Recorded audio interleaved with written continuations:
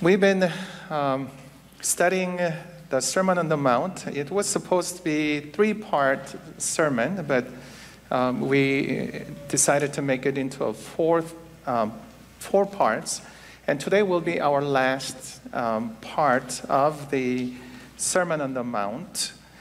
So I would like to invite you to open the Word of God to Matthew chapter 5. And we're going to do a quick review so that we can build up to the climax, if I may, towards the conclusion part of the Sermon on the Mount. So, we already by now, all of you should know that this is perhaps one of the most important speeches that Jesus spoke, because this is an inaugural speech. He's basically assuming himself as the king, and he is allowing the people to know that the heavenly kingdom is starting, and he is assuming his role as the king. And he's establishing what that kingdom would look like and what would be the citizens of the heavenly kingdom would look like. So this is him reminding those who are listening what and how they should live their life in preparation for them to become citizens of the heavenly kingdom. So we learned that it started with God blessing them. He said, blessed are, happy are. So he was pointing to the qualities that we would need to have. So he covered 8 Beatitudes. To end the Beatitudes, he spoke of how we will be persecuted for Christ's sake. So if you are being persecuted for Christ's sake, you should be thankful that you are being persecuted for Christ's sake. Amen? And the time of persecution will come. Trust me, I'm doing a baptismal class with my dear brother here who just started coming, Kevin Willis. He's seated at the back. In fact, we already have 2 baptisms scheduled this year. One will be on October 30th, and another one will be on December 4th. And we have a young lady who will be getting baptized. She's also doing baptismal study. But the last study that we did together, we talked about, does God expect us to be persecuted for his namesake? I believe so. And you have to be prepared to be persecuted for Christ's sake. And then after the Beatitude, he talked about how we need to be the light and the salt and the light of this world. This world needs flavor. This world needs light. Just as the song that was sang, let Christ's love shine through me in the dark. Let Christ shine on us, and may his love transmitted out from us to this dark world. And then he talked about how to fulfill the law that the Torah, that the Jewish nation was fixated on. It was all about Torah, about obeying the law. And what is interesting is that when Jesus did his earthly ministry, many accused him of breaking the law. Remember? Soon we'll be starting another series on the 7 miracles that Jesus performed on Sabbath days. But every time Jesus performed a miracle for our sake, he was accused of breaking the law. Isn't that interesting? So here he's establishing that do not think that I have come to abolish the law or the prophets. I have not come to abolish them, but to fulfill them. And he was reminding them, you are saying that you're not committing sins of commission, and you are saying you're okay, you're righteous because you have not committed sins of commission.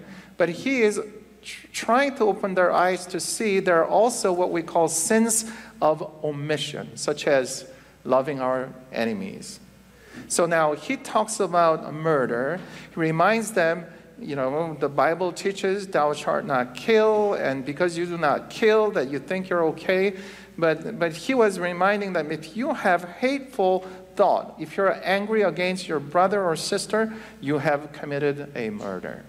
He goes further by saying, about adultery. Well, you say you have not slept with your neighbor's wife, but even the thought that you would have entertained, you have committed adultery. He's elevating the kind of the character and the life quality or life characteristics of those who are to be in heaven, whose thoughts are pure and who's elevated, who are spiritually elevated. And he talked about divorce, how you should not just get divorced unless there's adultery involved. And he talks about oaths, and then he concludes the first part, at least, of the Sermon on the Mount, as it is divided into 3 parts, by reminding them what? You're used to hearing eye for an eye, tooth for a tooth. They were given the permission. In fact, it was okay for them to, take someone else's eye.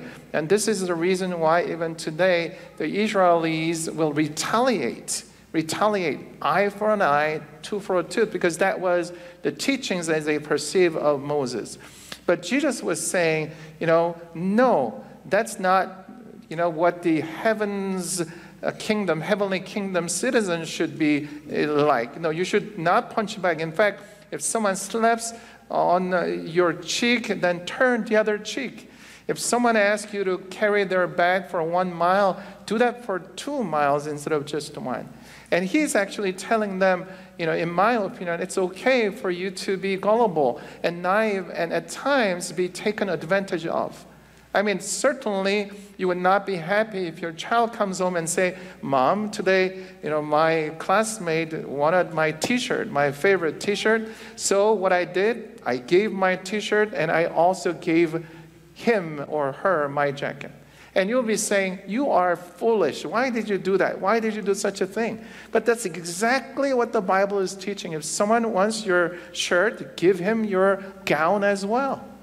Jesus is saying that the reason why heaven will be a special place is because there are a lot of innocent people. Sometimes children are so innocent, right? When I was a kid, at the time, you can't eat ice cream as you wish. By now, you know that I eat ice cream time to time. So if a classmate will have this hard ice cream bar, you know what I'm talking about, and we'll go to him and say, can I have a little bite, little bite. And he's conflicted, but often children, they like to share, right? And then so I'll have my mouth open, just very tiny, small bit, and I say, I'll just have this much bite. And then when they present their ice cream, I get a huge bite, and make my classmate cry and all that stuff. But the thing is, there's that innocence in children that they're willing to give. And this is what he was reminding. And he was talking about loving enemies. He said, the Bible, you learn that love your neighbors and hate your enemies. But he said, what? Love your enemies and pray for those who persecute you, that you may be sons of your Father in heaven.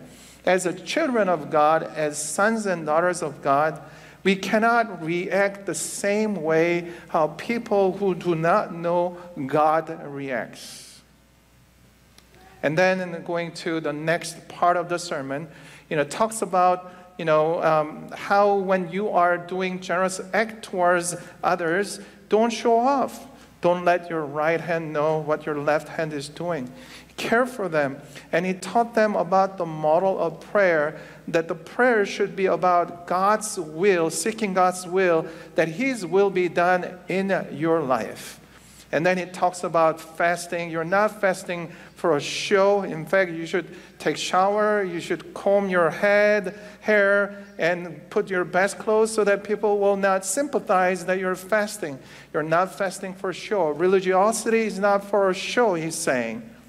And then he talks about store treasures in heaven, not here on earth where it can get corrupted or destroyed or even taken away from you by thieves. And he's saying, store your wealth, store your treasures in heaven. Every time he's speaking, he's reminding them, focus on heaven, focus on what is to come rather than being consumed, preoccupied with the life that you are in right now. But isn't that, seem to be hard that you are so preoccupied trying to pay the bills, to come out with the tuition for your children, to pay the bills, and days pass by, and you're just struggling to keep your head above the water. But he's reminding, this is not your home. Store your treasures in heaven.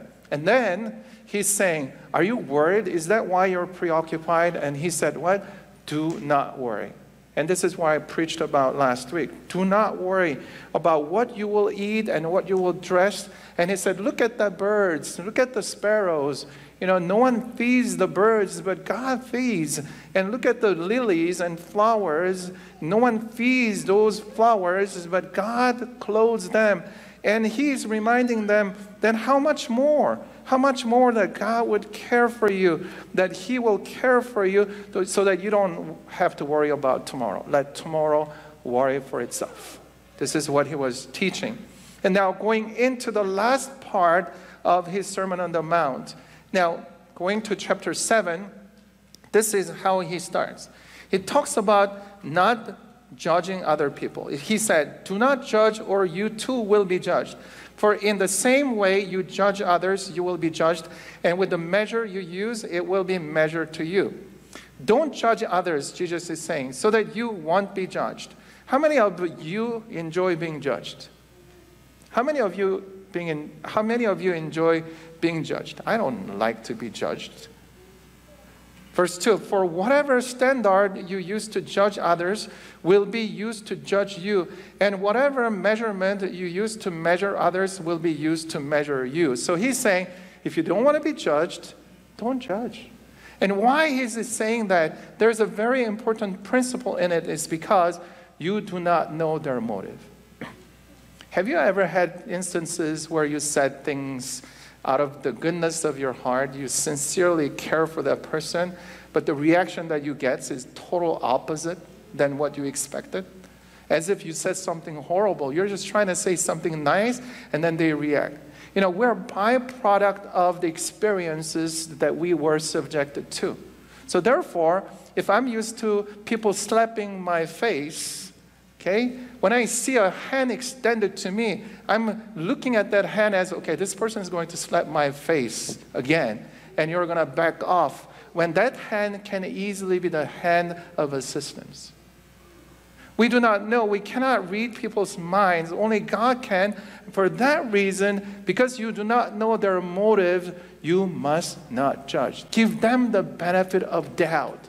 Instead of being suspicious of their intents or what they're trying to do, give them the benefit of doubt. Why? Because don't you want the benefit of doubt? That people would not judge you? Would not judge you, but rather give you the benefit of doubt. So, now verse 3. Why do you see the speck that's in your brother's eye? The speck. The King James Version will use the word mote. It's from the Greek word karpos, a mere chip or splinter, or dried wood, or chaff, a tiny little thing, okay? The New International Version will translate this as the speck of sawdust. Sawdust. It's a tiny little thing. Why do you see the speck that's in your brother's eye? Don't you notice the plank that's in your own eye?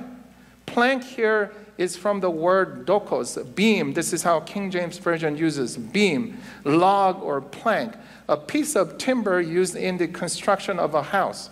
The Arabs will say the crosswoods. When you look at the house structure, before they put the roof and the walls and whatnot, they have those, woods that is connecting. This is what it's referring to. There is a speck of sawdust in your eye, or you are looking for a speck of a sawdust from someone else's eye, yet in your eye you have this crossbeam, this plank, this log.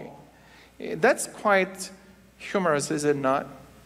Someone is going to someone and say, oh, by the way, I see that little tiny little speck in your eye. Yet, when they are looking at the one who is pointing that out, he has a huge plank in his eye. This is what Jesus is saying. By the way, if Jesus is here, God who sees all things. We know the story of a woman caught in the act of adultery. They were ready to punish her, stone her. But what happened? What happened? Jesus quietly, he stooped down and he starts simply writing down the hidden sins. Is there any one of you here who could say, Pastor, I have not seen, I have a clean conscience that I can throw stones to any of these members in this room, as often as I would like, because I have never offended anyone, I have never seen. If you say that, you would be a liar. So if you have planks in your eye, why do you see the speck that's in your brother's eye? Don't you notice the plank that's in your own eye? How can you say to your brother, let me take out the speck from your eye, when you have a plank in your own eye? You're being hypocritical. First, get rid of the plank that's in your own eye, then you will be able to see clearly to take out the speck from your brother's eye. Is Jesus really saying, yeah, you remove your plank first and then go back and look for those specks in the eyes of your brothers and sisters? No. This is rhetorical. He's basically saying, don't you even think about judging each other, because your plank is bigger than their speck. Verse 6.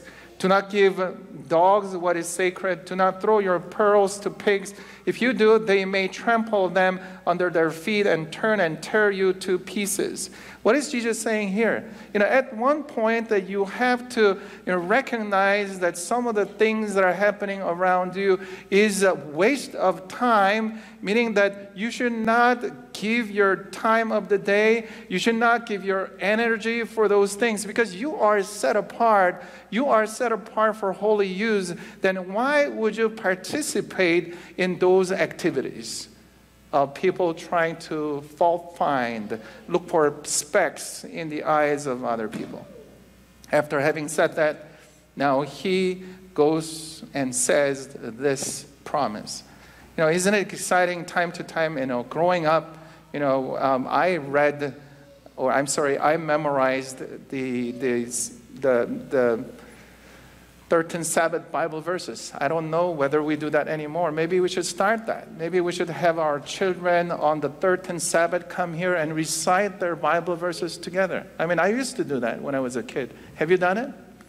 And any child that will recite all 13 Bible verses will say, well done, okay? But time to time, when you are reading the Bible, some of those gems of the scripture, it comes out, and you say, this is where it came from. And this is what the Bible is saying. Ask, and it will be given to you. Seek, and you will find. Knock, and the door will be open to you. Yes, this is part of the Sermon on the Mount. After having spoken of the heavenly kingdom, he's saying, if you ask, here the word ask is a present imperative, and what I mean by present imperative, it means it can also be translated as keep on asking. If you keep on asking every day, every moment, and the kingdom of God will be given to you. Seek, and you will find. Knock, and the door will be open to you. The door to the heavenly kingdom will be open to you. Verse 8. Everyone who asks receives, everyone who seeks finds, and everyone who knocks has the door open for them. Verse 9. Would any of you give your son a stone if he asks for bread? So now he talked about storing treasures in heaven, and he talks about focus on heaven.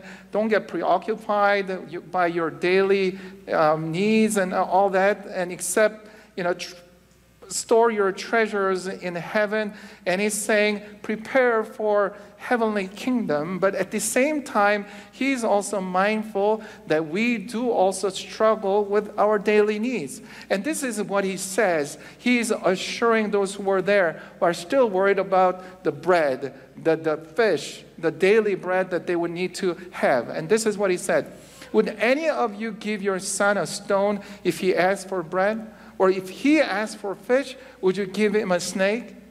Why did God use here the bread and the fish? Because this is what people ate then.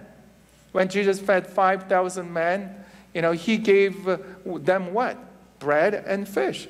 So this is, as Jesus is talking about bread and fish, they're talking about their daily needs. And he's saying, would any of you give your son a stone if he asks for bread? Or if he asks for fish, would you give him a snake? Just imagine that. Daddy, I'm hungry. Can I have a bread? Here, son, here's a stone. Daddy, I am hungry. Can I have some fish? Sure, here is a snake.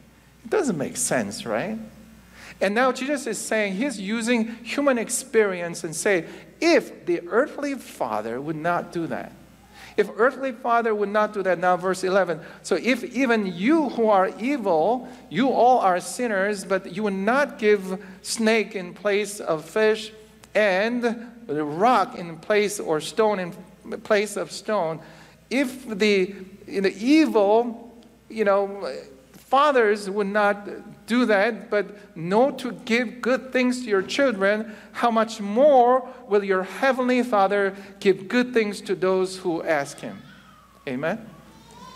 Brothers and sisters, there's nothing that thrills the pastor than hearing that how God is blessing you so much that you're getting promotions, you're getting 6-digit salary, and you are moving into 4, 5-bedroom houses. I'm not asking you to live in a 1-bedroom apartment. That's not what I'm asking.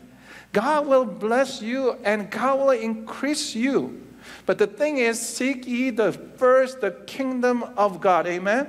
And all these things will be added unto you. I will say to you, I would rather have you stay in the tent, and life is so miserable. You say, I wish I will be in heaven soon. Jesus, come Lord Jesus. Come Lord Jesus. I'm sick and tired of living in this hut. I would rather have you live in the hut and await for the heavenly kingdom to come, rather than live in a mansion and you're saying to God, just tarry just a little bit longer. Jesus, I've been working for 40, 50 years of my life, and allow me to enjoy my life just a little bit longer. If that is the case, I pray that you will live in a tent rather than live in a mansion. But here he's saying, but trust in me. I will bless you. Whatever needs you have, I will give you. I will provide your daily bread. I will do that. He's saying, seek ye first the kingdom of God, and all these things will be added unto you. And now verse 12. Treat others the way you want them to treat you. This sums up the law and the prophets. Now, King James Version 12, and this is how you know this verse very well. Therefore, all things, whatever ye would that man should do to you, do ye even so to them. For this is the law and the prophets. New International Version translates this way. So in everything, do to others what you would have them do to you. For this sums up the law and the prophets. And we call this what? The golden rule. The golden rule. Do unto others what you want them to do to you. During that time, they had other expressions. That is, don't do things that you don't want them to do to you. Okay? Don't hurt others if you don't want them to hurt you. So the way how they are used to thinking and processing is that don't do mean things to other people if you don't want them to do mean things. And Jesus changes that and say, don't focus on negatives, and don't think like, oh, I should not do mean things because I don't want people to be mean to me. He's saying, elevate yourself. Act like you're the citizens of heavenly kingdom. Act like you're children of our heavenly Father. And he's saying what? He's saying what? Do unto others what you want them to do to you. It'll be nice if on a Sabbath morning someone comes to me and say, hey, how was your week? And give you a big hug, don't you? Don't you want someone to call you and say, how are you doing? I haven't seen you in the church. Don't you wish that someone will just do some acts of kindness? Don't you want to experience these things the more that you get to meet your church family? Do unto others what you want them to do to you. Don't wait until they come to you. You go to them. This is the golden rule. Take care of them because they will take care of you. And then verse 13, I have to move quickly here. He says, enter by the narrow gate or straight gate, not straight, but straight, S-T-R-A-T. You know, it seems like there's no difference between straight and straight. Maybe there is a difference. But we are talking about straight. You know, enter through the straight gate, or narrow entrance. Yes, it requires challenge. Yes, it's going to be difficult. The reason why I'm wearing this white gown today is because one of our children made a decision to follow Jesus. You are entering into a narrow gate. The standard is high. If you want to live that righteous living, yes, it's not easy. Because our body is programmed to think selfishly, act selfishly. It's easier to take than give. But if you learn to give, that is entering into a narrow entrance, that you are choosing to live your life for God and others than live selfishly. Don't we have enough selfish people in this world? Wouldn't it be refreshing time to time we have some naive and gullible people who will come to your assistance? And they will not only carry one bag that you're carrying, but they're willing to carry 2 bags. In fact, if there's anyone who should be gullible and naive and innocent, it should be Christians. I believe Christians should be taken advantage of. I think that's what Jesus is saying. Of course, it sounds so foolish, is it not? Your child comes home and says, someone asked me for my t-shirt, and I gave my t-shirt and my jacket as well. And you will say, you are so foolish. But you know what? In this dry world, we need some gullible Christians who are willing to carry their load even 2 or 3 miles. Enter by the narrow entrance. For the entrance is wide, and the way is broad that leads to destruction, and many travel that way. But the entrance is narrow, and the way is difficult that leads to life, and only a few find it. Live a selfless life, because at the end you will find the heavenly kingdom, and that you will find yourself being citizens of the heavenly kingdom. Now I will be wrapping this up. Now he's talking about the true and false prophets and true and false disciples. Watch out for false prophets who come wearing sheep's clothing, but who on the inside are vicious wolves. You can recognize them by their fruits. Do people harvest grapes from thorn bushes or figs from thistles? So every good tree produces good fruit, while a bad tree produces bad fruit. A good tree can't produce bad fruit, and a bad tree can't produce good fruit. Every tree that doesn't produce good fruit is chopped down and thrown into the fire. So you will recognize them by their fruits. One of the 7 pillars of the Minnetonka Seventh-day Adventist Church that we'll be focusing on for the next 7 years is godly church. Godly church is comprised with godly leaders and godly members. It starts from me. It starts from the elders. People should see that godliness in us. Somehow they say, our elders are different. Our pastors are different. Our members are different. Every time I come into this church, I feel like I'm being detoxed. I feel like that this toxicity that I am experiencing in this world is taken away from me. Don't you want to feel that process of being purified? That you come into this church and you feel like, now I can breathe in this air. Now I can be fully accepted here. Now I can come here as who I am, and I can experience God's grace and mercy. How barren this world would be that you come to church and you get hurt by who you consider as your brothers and sisters. Now, true and false disciples. Not everyone who calls me Lord, Lord will enter the kingdom of heaven. Only those who do the will of my Father in heaven. Again, will. God's will. God's will is for you to love one another. God's will is for you to love your enemies. God's will is for you to pray for your enemies. God's will is that you be different than others. who are saturated in the worldly worldviews. Many will say to me at the day of judgment, Lord, Lord, didn't we prophesy in your name and drive out demons in your name and perform many miracles in your name? Let me tell you, to be a citizen of heaven is not a mere religiosity. It's not by title. Pastor, I have been a Seventh-day Adventist for the last 70 years. So what?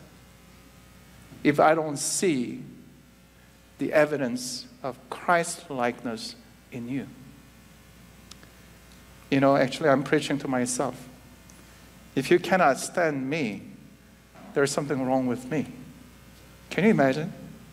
One time I said to my wife, and this is from some other experience that I had before, and I was having a headache. I'm like, oh. And then we were all both troubled by what was going on, and I told her, but what if that the person becomes our neighbor when we go to heaven? Have you ever thought about it? Look around. Look at the person behind you, in front of you, next to you, or look at me. If I become your neighbor, would that be a heaven? We're like, oh, Pastor, you should not have said that. But are you getting the point? Many will say to me at the day of judgment, Lord, Lord, didn't we prophesy in your name and drive out demons in your name and perform many miracles in your name? Then I will tell them, I never knew you. Leave me, you people who practice wickedness. I never knew you. Away from me, you evil doers. Now, to conclude, this is the illustration he gives. Therefore, everyone who hears these words of mine and puts them into practice is like a wise man who built his house on the rock. The rain came down, the streams rose, and the winds blew and beat against that house, yet it did not fall because it had its foundation on the rock. But everyone who hears these words of mine and does not put them into practice is like a foolish man who built his house on sand. What's the purpose of you listening about Sermon on the Mount repeatedly from me and from reading the Bible if you are not going to practice that into your daily living? Brothers and sisters, start loving your enemies. Start praying for your enemies. Because it will not only become tolerable, but you will start having that empathy and sympathy towards that soul. Don't repay evil with evil. Pray for the people who spit on you. Pray for people who short-side you. Pray for those who backbite you. At the end, you will inherit the heavenly kingdom. The rain came down. But everyone who hears these words of mine and does not put them into practice is like a foolish man who built his house on sand. The rain came down, the stream rose, and the winds blew and beat against that house, and it fell with a great crash. When Jesus finished explaining these things, the crowds were amazed at his teaching, for he taught like someone with authority and not like their religious teachers, who was living in pretense of perfection, pretense of righteousness. When you find a good people, can you not feel it? Don't you just enjoy their presence? Because you can smell in the air good spirit. At the end of associating with these people, you can feel your soul being elevated. You feel that there is a reconciliation. You feel that there is healing. You feel there is a restoration to the image of God in which we were all created.